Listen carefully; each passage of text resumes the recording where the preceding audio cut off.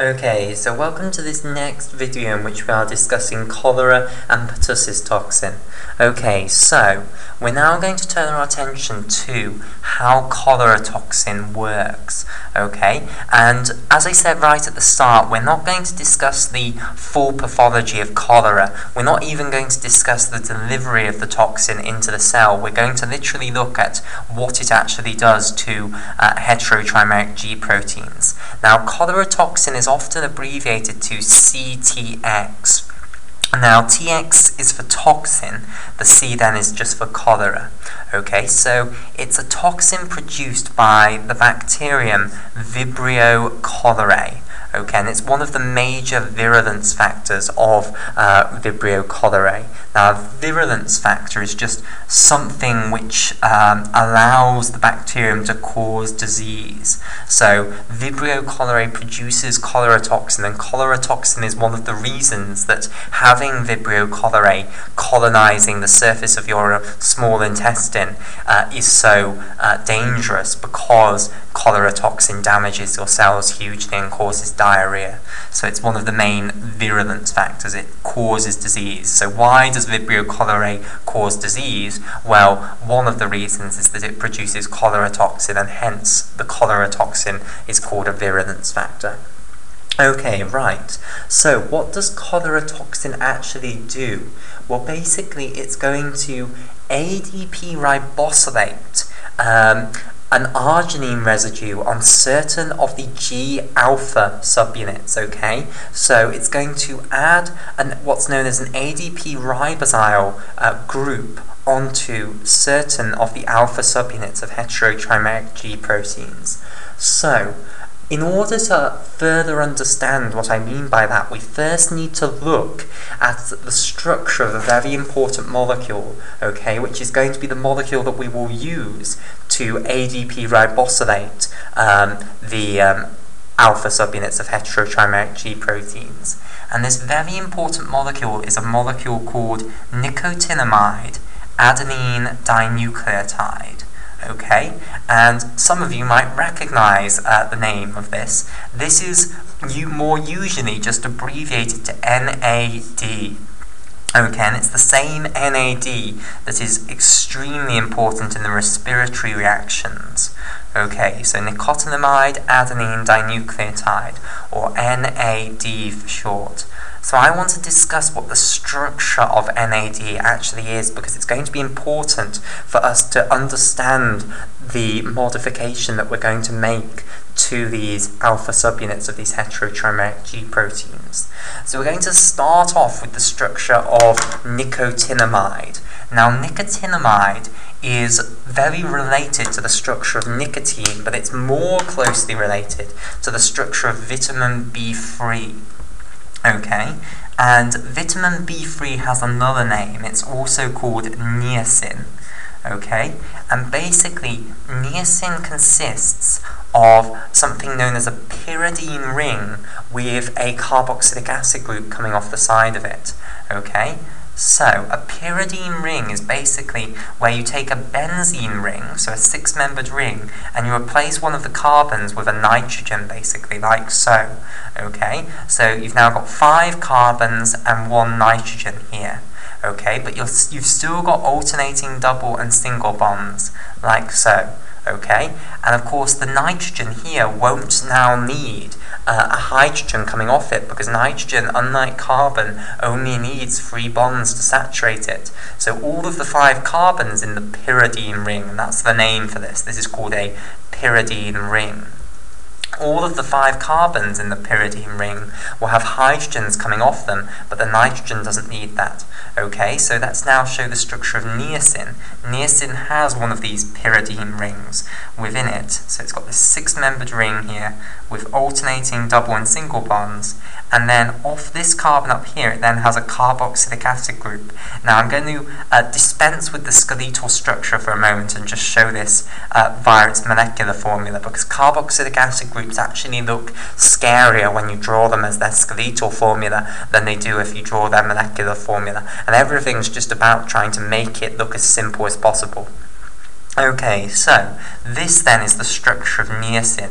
So you've just stuck a carboxylic acid group off the side of the pyridine ring, basically. Now then, how do you get to nicotinamide?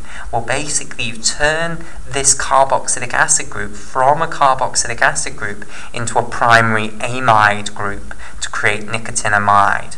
And nicotine is very structurally related to these, which we won't discuss it, but it is very closely related to them. Okay, so you have, whoops, I've missed that nitrogen, never mind, I can just put it in like that. Okay, then we've got the alternating double and single bonds, and then off this carbon up here, we then have now a primary amide group. So instead of an alcohol group coming off this carbonyl group, you have an amine group instead, and this then is called a primary amide group. So that's the structure of nicotinamide. Okay, so basically, nicotinamide adenine dinucleotide is going to contain nicotinamide, and then it's going to contain 2 ribose sugars, one of which will have an ADP molecule bound to it. Okay, right. So let's begin this structure then.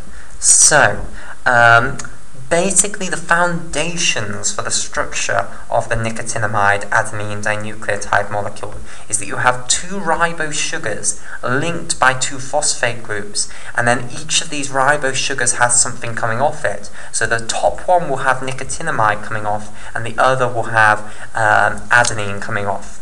Okay, right, so let's do this.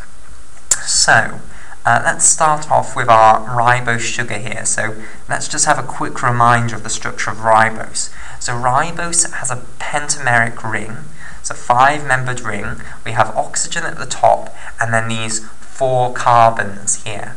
Okay, now basically the 5th carbon then comes off the side here. Now you have to be careful, okay, because if you look at all of these 4 carbons here that are in this pentameric ring, they only have 2 bonds, so they have 2 more bonds coming off them. Now these bonds, one of them will go into the page away from us, okay, in this sort of a direction, and the other will come out of the page towards us in this sort of direction. Okay, so when you have different groups coming off these 2 bonds, then which one is, how are you going to decide which one should go into the page away from us and which one is going to come out of the page towards us? What I am basically warning you is that there are different optical isomers of ribose, basically. Okay, so the way I'm going to denote this is I will show the group that is coming out of the page as going up, and I will show the group that is going into the page as going down. So basically, we'll start with these 2 down here. The alcohol groups, well, each of these carbons here, each of these 2 carbons is going to have 1 alcohol group coming off it and 1 hydrogen atom coming off it. And both of the alcohol groups are going to go into the page away from us, so I will draw them going down like so. If they were coming out of the page towards us, I would have drawn it going up here, okay? Now I won't show the hydrogens because we're still drawing a skeletal structure here, and it'll make the thing look cluttered. Okay, so in ribose, absolutely always you have those alcohol groups going into the page away from us. Then you have the 5th carbon here coming out of the page towards us, so I'll draw the bond going up rather than down. So the hydrogen that comes off this 4th carbon will be going into the page away from us, and if I drew that, which I'm not going to because we're drawing a skeletal structure, it would be going down from here. Okay, so here's the 5th carbon, and it comes out of the page towards us, at least in D-ribose. Okay, so strictly speaking, ribose actually means not the cyclic form. Strictly speaking, what we're talking about is actually ribofuranose. So ribose can exist in 2 forms. It can exist in a cyclic form, which is what we're drawing, which is the most important form. And it can also exist in a linear form, where it has this bond here broken and it doesn't have the cycle.